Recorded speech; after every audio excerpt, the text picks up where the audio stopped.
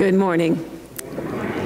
Welcome to Westminster Presbyterian Church. I'm Lori Boehning, the pastor for congregational care, and it is a joy to see all of you here today. If you have not done so already, I invite you to fill out the little red friendship pad, we call it. What's the other thing I always say? Who's who in the pew? That's right, exactly. Good. I can tell somebody's listening. Sign your name, please, pass it down the aisle, and then send it back again and take a look at the names of others who are worshiping near you this morning. If it is a name that you don't recognize, please make sure you introduce yourself and welcome that person to worship as well. If you are a first-time visitor today, I invite you to stop by outside the map of the world out there in the narthex afterwards. We have a little gift for you, just some information about the church. And if you do not have a church home, we certainly would love to see you back again. You're always welcome to be part of the Westminster family. You'll notice in the bulletin this morning, especially our green announcement sheet, there's lots of events happening. Summertime does not mean that life slows down here at Westminster. And so take a look at the different activities, different workshops, and many events going on, and see which ones might apply to you, or perhaps a neighbor, a friend, a coworker, someone who you could invite to one of these activities as well, as a way to introduce them to a life, a discipleship life, walking with Jesus Christ. Just a couple to draw your attention to. First of all, this Saturday, church cleanup day from about 9 to noon. We can use all hands on deck, and so bring the equipment needed as it describes here, and we'll see you about 9 or so on Saturday morning.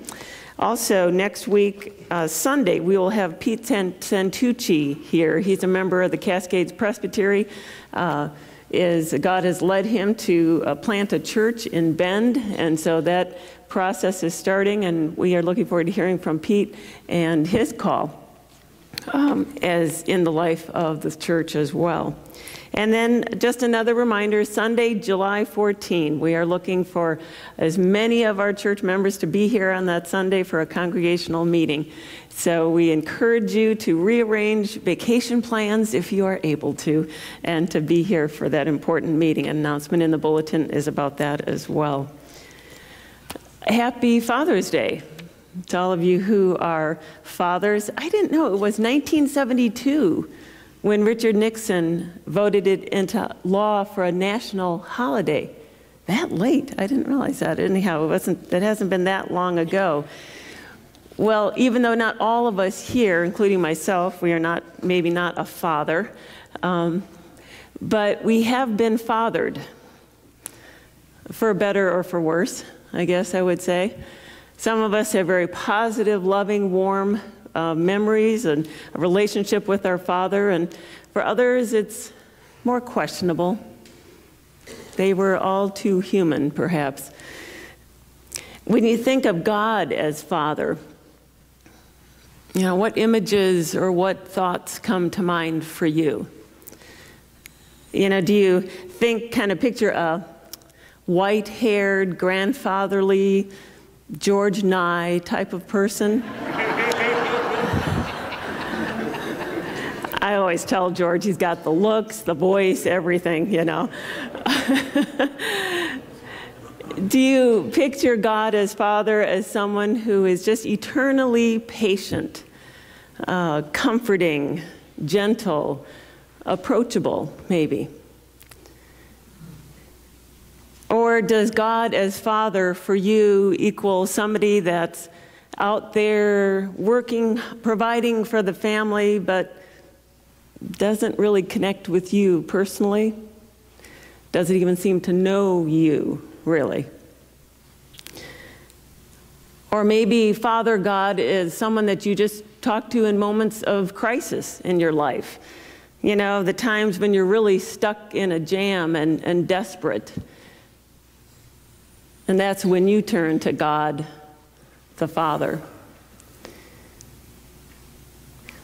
Or maybe God as Father just brings up too many memories of too many arguments, too much drinking, too much abuse. And so God and Father in the same sentence, in the same phrase, is just uncomfortable. Today we'll be looking at the fatherhood of God and what that means, what Scripture tells us about God. Because sometimes our view of God as Father gets a bit out of whack because we base it on our experience with our own father or authority figures. It's my prayer that our time together this morning will be a time when each of us maybe goes away with a slightly different, slightly changed perspective on who God as our Father really is. Let us praise and worship God. Let us pray. Holy God, righteous one and loving Father, we come here today offering our whole selves to you as living sacrifices. Open our minds, open our ears, open our hearts to all that you want to say to us today, to all that you want to teach us. And may each of us leave here just a little bit changed because we have been in your presence. We pray this in the strong name of Jesus. Amen. I invite you to turn to your order of worship that you find printed in your bulletin and stand with me for our call to worship this morning.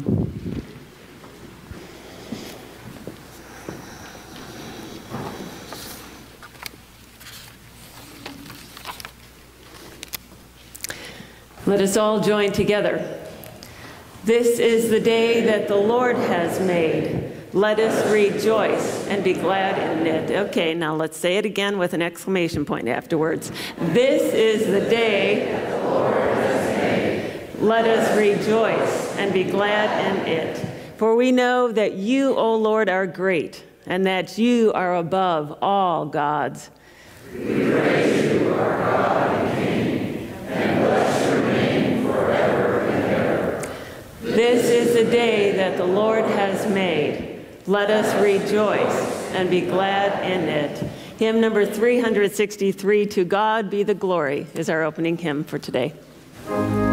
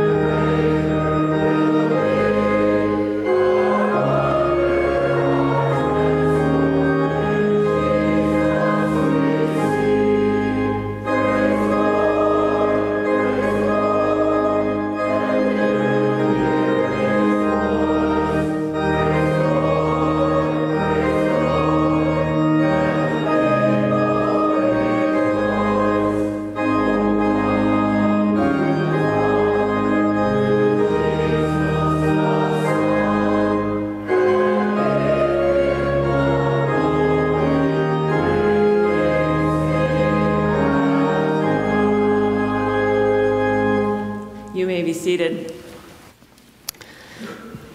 To God indeed be the glory. And when we recognize God for who God truly is, not who we imagine God to be, we can't help but say, God is God, and we are not. And so we come to God now as an act of worship, as we do every Sunday, confessing our sins, acknowledging to God where we have blown it, looking to God for repentance. Let us pray in unison the prayer of confession that's found printed in your bulletin this morning, followed by a time of silent reflection and confession as well. Almighty God, you love us, but we do not love you fully. You call, but we do not always listen. We often walk away from neighbors in need, wrapped in our own concerns. We often condone evil, hatred, warfare, and greed. God of grace, help us to admit our sin so that as you move towards us in mercy, we may repent, turn to you, and receive forgiveness through Jesus Christ, our Redeemer.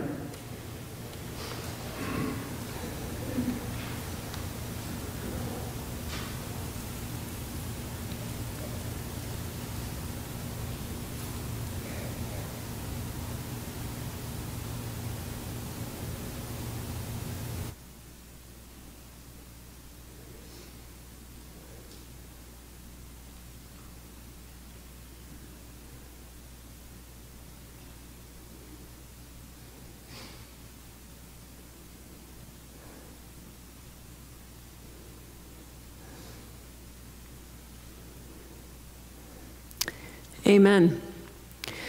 Friends, the Lord does not treat us as our sins deserve or repay us according to our iniquities. For as high as the heavens are above the earth, so great is his love for those who fear him. As far as the east is from the west, so far as you remove our transgressions from us. Let us live in that forgiveness, sharing God's grace with our neighbors, just as God has been gracious to us through Jesus Christ. Amen. As we prepare our hearts for a time of congregational prayer, I invite you to turn to hymn number 89, a Swedish hymn, Children of the Heavenly Father.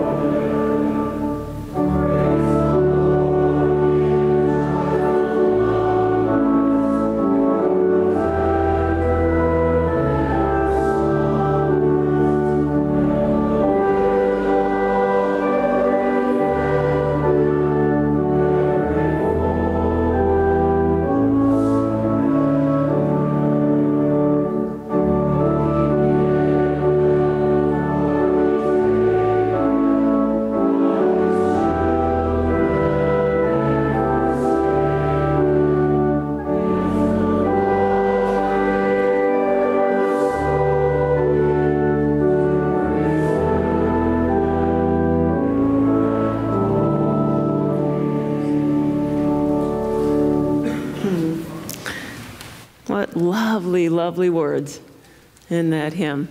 Goodness. As someone who is half Swedish, I always appreciate that hymn. I know we sang it at my father's memorial service, actually, about 25 years ago, actually. So let us come to God, our loving Father, in prayer. Let us pray.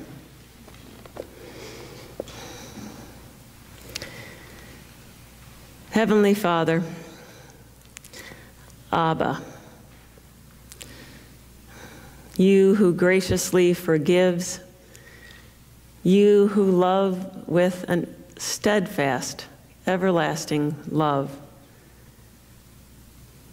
you who shows compassion on us, as a father shows compassion on his children. God, we praise you. We bless you with our whole being. We give you praise with all that is within us.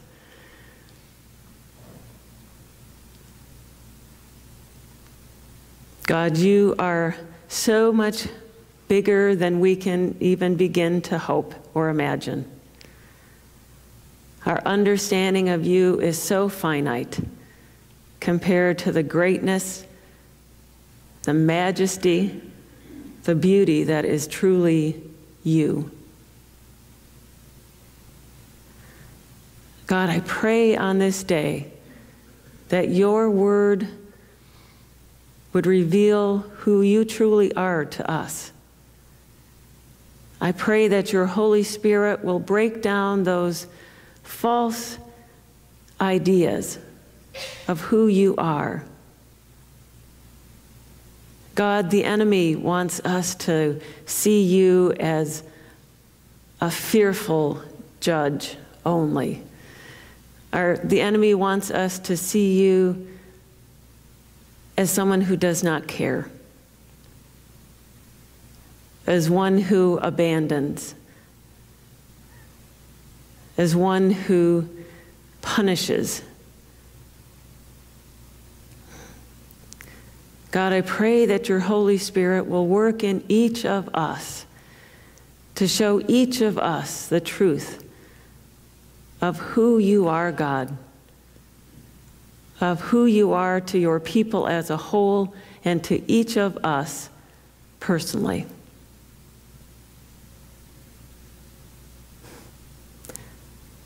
God, you are almighty.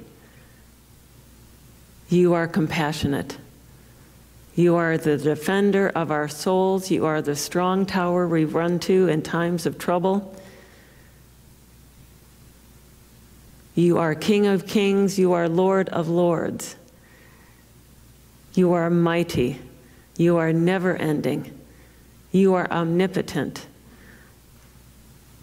You are everywhere all the time, all-powerful, all-righteous, all-truthfulness. God, you are our salvation,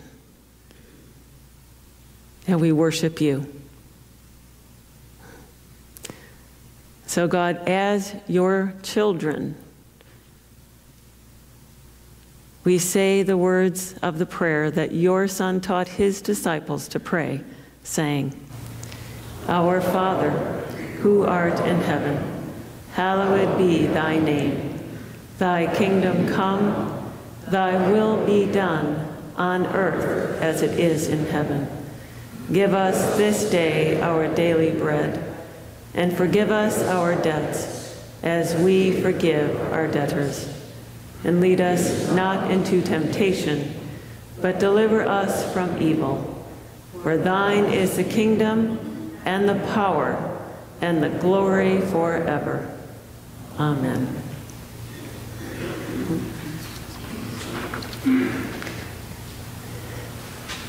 You know, throughout the Bible, we can find several places where God's relationship with God's children, with God's people, is compared to as a relationship between a parent and a child. Back in Exodus 4, when Pharaoh once again refuses to let God's people go. God says to Moses, "Then say to Pharaoh, this is what the Lord says, Israel is my firstborn son. And I told you, let my son go so that he may worship me. But Pharaoh, you refused to let him go. So I will kill your firstborn son." Wow. That is a protective father love for his children. In Hosea, the prophet describes or speaks God's word, and God describes how he says, "When Israel was a child, I loved him, and out of Egypt I called my son." But then he talks about the people Israel, "But the more they were called, the more they went away from me.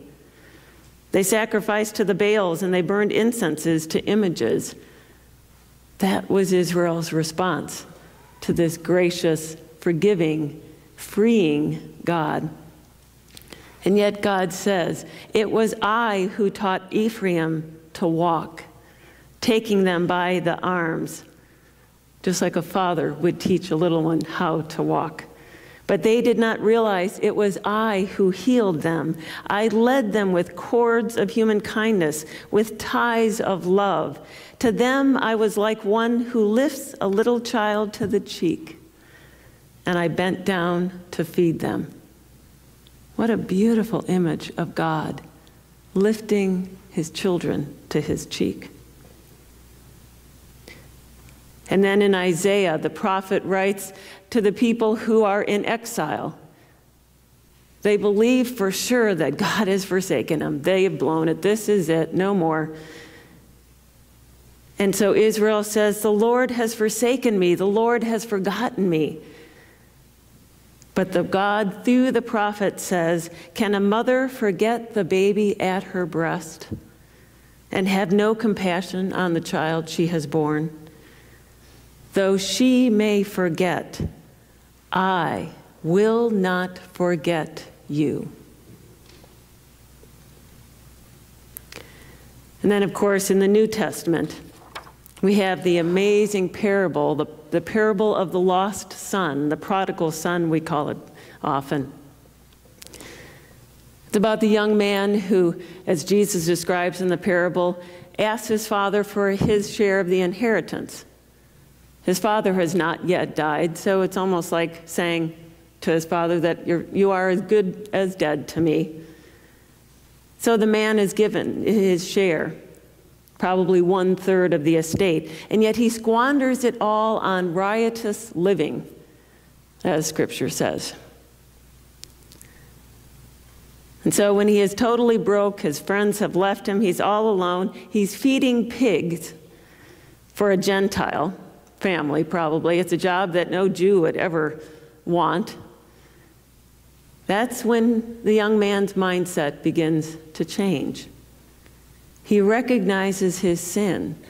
He decides to go back to his father and ask for forgiveness. He has the whole thing figured out in his head. He says, "Okay, my father's servants are fed better than I am. I'll go back, I'll ask just to be a servant. I don't need to be his son, treated like his son anymore. I just want to be his servant in my father's household." And so he starts the long journey home. And while he is yet a ways off, I love that phrase, the father sees him and is filled with compassion for his son. He runs to his son, throws his arms around him, and kisses him. The young man hasn't gotten a word out of his mouth yet. The father doesn't know where his heart is at. He just sees his son coming. And so the son begins to apologize and admit that he's done wrong, but the father cuts him off. He's forgiven him already. He calls the servants together, throws a big party for the young man, saying, "For this son of mine was dead and is alive again. He was lost and is found." God's desire is relationship, restoration, repentance on the part of his children. Our scripture passage today also gives us a glimpse into the true character of God, the true nature of God. I'd like to invite Galen Otto to come up and to read our scripture for us today.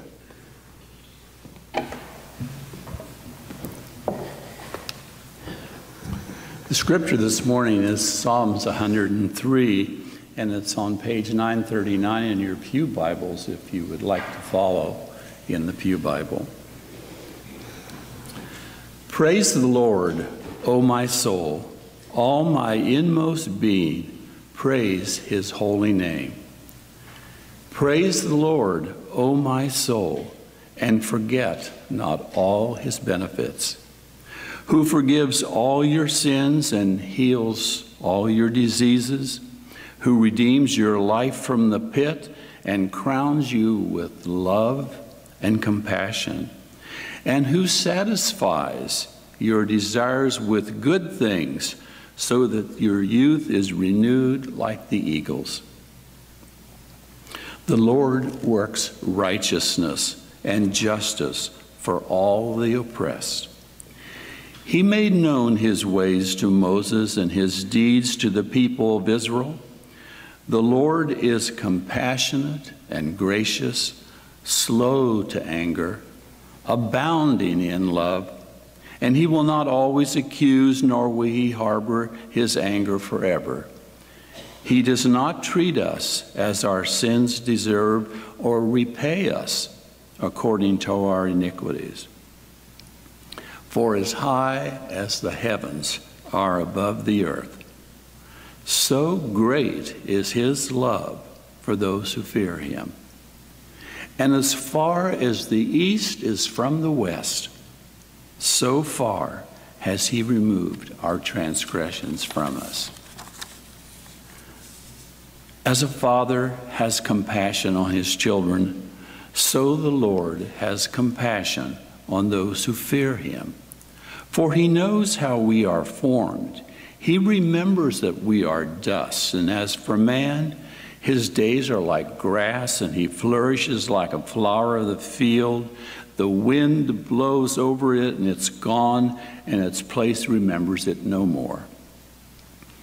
But from everlasting to everlasting, the Lord's love is with those who fear him, and his righteousness with their children's children, with those who keep his covenant and remembers to obey his precepts.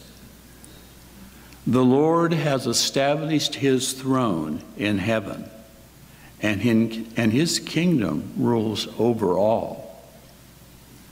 Praise the Lord, you, his angels, you mighty ones who do his bidding and who obey his word. Praise the Lord, all his heavenly hosts, you, his servants who do his will. Praise the Lord, all his works, everywhere in his dominion. Praise the Lord, O my soul. This is the word of the Lord. Thanks be to God.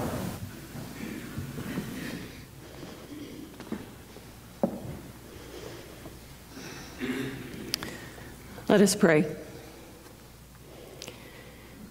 Holy God, may the words of my mouth and the meditations of our hearts be acceptable to you, our rock and our salvation. In Jesus' name we pray. Amen. What a beautiful, beautiful psalm. Psalm 103 is a hymn of praise that celebrates the goodness of God and God's love for his people. If you notice, it begins with individual thanksgiving in the opening and then expands out in ever-widening circles to the community of God's people, to all of creation, including the angels. Bless the Lord, O my soul, it begins, and all that is within me. Bless his holy name. The psalmist expresses a total emotional response to God's blessings. This is not just a perfunctory, oh, thank you, God. Something that's done out of habit, a ritual that happens with almost not even thinking. Kind of like sometimes when we pray before a meal, before we climb into bed at night, or even what we do here in worship.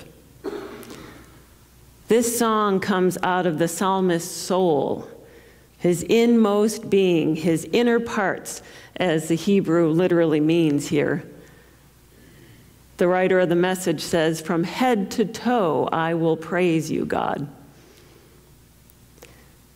As one writer says, praise for the psalmist is the response of awe for God, while reflecting on what the Lord has done for the people of God throughout the history of redemption. And what has God done for God's people? The psalmist wants God's people to never forget that God has shown a grace that forgives. As Eugene Peterson writes this psalm in the Message, God forgives your sins, every one of them. God heals your diseases, every one. He redeems you from hell. He saves your life. God is sheer mercy and grace, not easily angered. He is rich in love. God doesn't endlessly nag and scold, nor hold grudges forever. God doesn't treat us as our sins deserve or pay us back in full for our wrongs. As far as the sunrise is from the sunset, God has separated us from our sins. God, friends, a true image of a Father God is a forgiving God. In Psalm 103, the psalmist praises God because God shows a steadfast love to those who fear him. The Hebrew word that is translated here as steadfast love is the word chesed, which means a loyal love, a love which is high as the heavens are above the earth. It's not a temporary or temperamental or conditional love. It is a love that assures us of God's constant faithfulness towards his own. Again, as Peterson writes in the Message, men and women don't live very long. God's love, though, is ever and always eternally present to those who fear him. Friends, our Father God loves with a loyal, steadfast love. And to complement this love is compassion, the quality by which God, as the Heavenly Father, empathizes with man's frailty.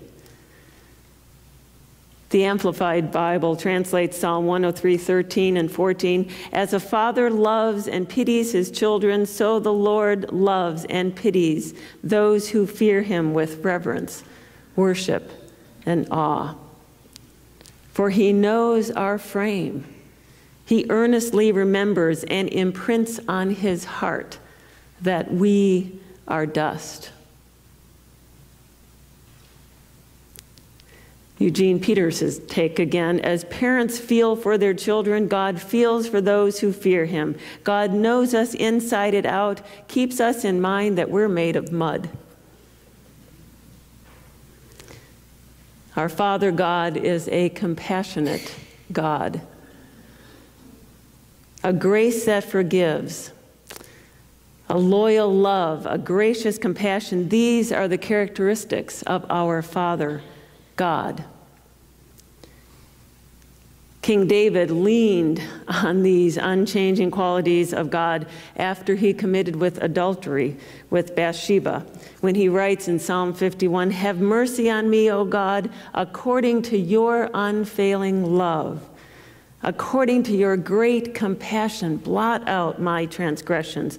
Wash away all my iniquity and cleanse me from my sin."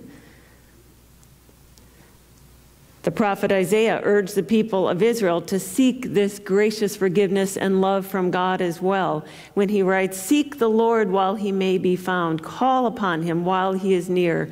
Let the wicked forsake his way and the unrighteous man his thoughts. Let him return to the Lord, so that the Lord may have compassion on him, and to our God, for he will abundantly pardon." And the prophet Micah reminds God's people of these enduring qualities of their Father God when he writes, "Who is a God like you, pardoning iniquity and passing over transgression for the remnant of his inheritance? He does not retain his anger forever, because he delights in steadfast love. He will again have compassion on us. He will tread our iniquities underfoot. He will cast all our sins into the depths of the sea." All throughout the Old Testament, we see a God who cannot not love his people. A God who cannot not show compassion. When God's people repent, admit when they've blown it, confess their sin, God cannot not forgive. It is part of who God is. It is the essence of who God is. The characteristic of God's very nature. It is inherent in God's holy name. And so, when we know this about God, this is where our hope comes from. Our hope that lies apart of any circumstance, any situation we're going through. Our hope lies in the constancy of God's fatherly love and compassion. The writer of Lamentations says, "Yet this I call to mind, and therefore I have hope. Because of the Lord's great love, we are not consumed, for his compassions never fail. They are new every morning. Great is your faithfulness." I want to encourage each of you to take some time this day or this week to think about the times in your own life that God has shown you his gracious forgiveness, his loyal love, his fatherly compassion. Have you thanked God for his love, for his compassion, for his forgiveness lately?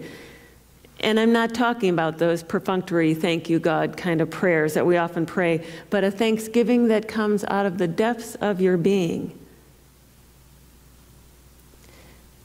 I visited a woman in the hospital once. She had been there already 3 or 4 days. She was going to be there for several more days. As we talked, she told me about her granddaughter that had just called from someplace back east, about her own daughter who calls her every day while she was at the hospital. Before I left, we prayed together, and at the end of the prayer, she was in tears. Not out of sadness for her situation, being there in the hospital, but out of gratitude for all that God had done in her life. "I am so blessed," she whispered through her tears. At the same time, I remember visiting once with a man who had received a serious diagnosis. And he was struggling over sins that he had committed many, many years earlier. And I reminded him of God's great love and forgiveness and compassion, that when we come to God, repenting of our sins, God is quick to forgive. Can you say with the psalmist, "Praise the Lord, O my soul, all my inmost being, praise his holy name"? Also, too, just as our Father God has shown compassion to us, we are to show compassion to others. The Apostle Paul writes in 2 Corinthians, "Praise be to the God and Father of our Lord Jesus Christ, the Father of compassion and the God of all comfort, who comforts us in all our troubles, so that we can comfort those in any trouble with the comfort we ourselves have received from God." We receive God's compassion, God's gracious forgiveness. We are the recipient of God's loyal love. We are to show that forgiveness, grace, and compassion to others as well. It's like the Dead Sea that has the water flowing in, but there's no outlet, and so it eventually goes stagnant. If we ourselves simply allow ourselves to be recipients of God's love and grace, but we don't show it to others, I believe that's the death knell for our spiritual walk as well.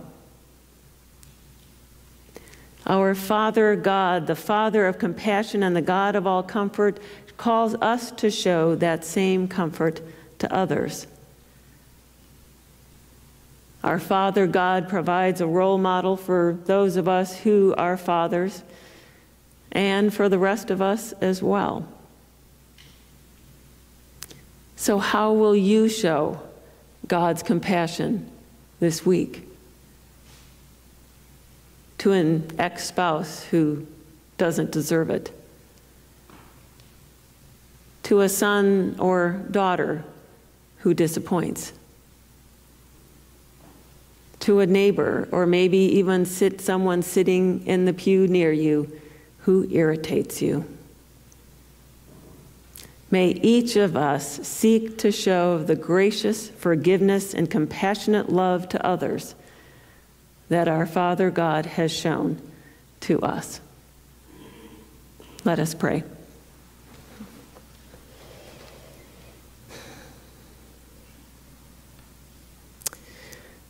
Holy God, you call us to be holy even as you are holy.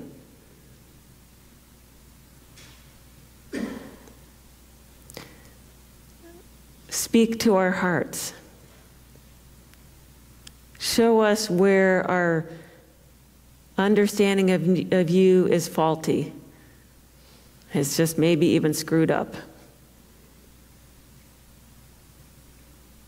And God, help us to show the depth of your love, the deepest compassion to those around us as well. Fill us with your grace, with your gracious forgiveness. Fill us with your loyal, steadfast, never-ending love. Give us a compassion that understands the weakness of others and is still willing to show compassion.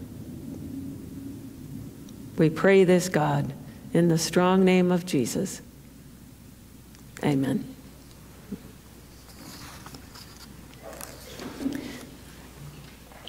As a way to show our gratitude to God for all that God, our loving Father, has done for us, we offer our gifts to God during worship. It is an act of worship to share with God. And so I invite Terry and Barbara to come forward at this time, and our ushers as well.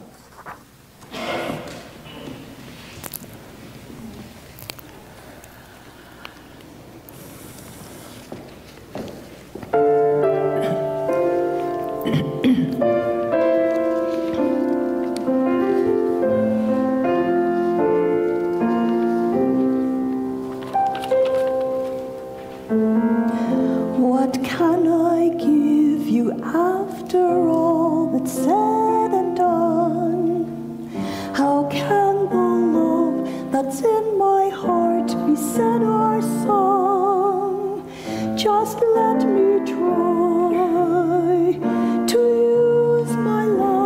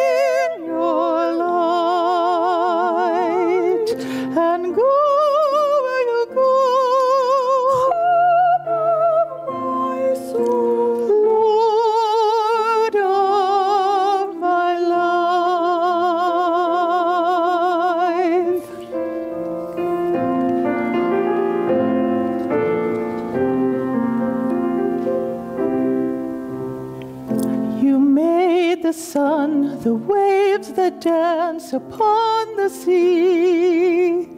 With every morning light, you place your faith in me. The brilliance of your gentle love will be my strength forever. Lord of my life, Lord of my life, your touch is a gift from love's own hand, destined for me since time began. Safe by your side, I'll walk in your light and go where you go, hope of my soul, Lord of my Lord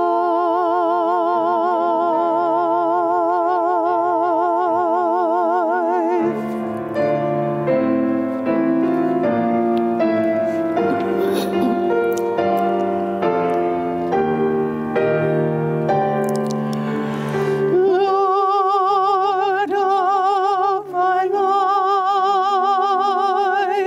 Lord of my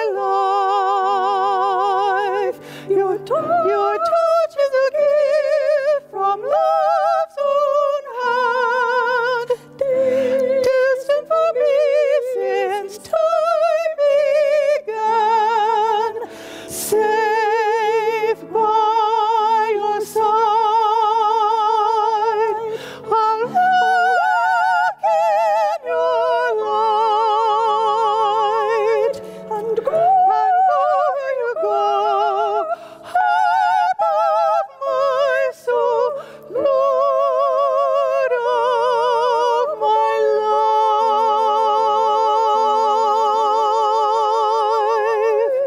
I'll go where you go.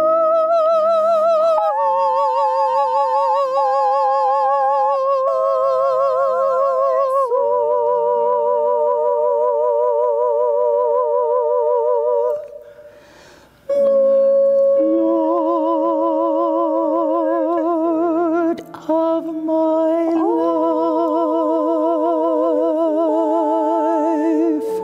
Lord of my life,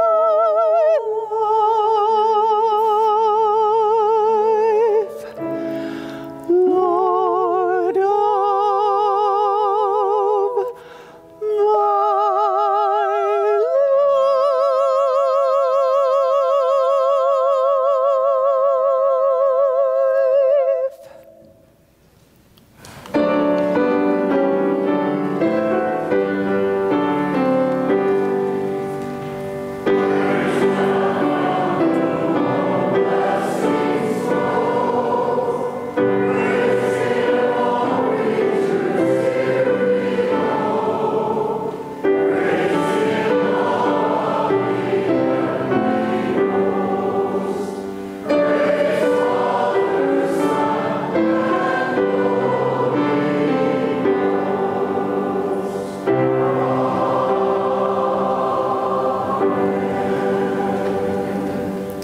Let us pray.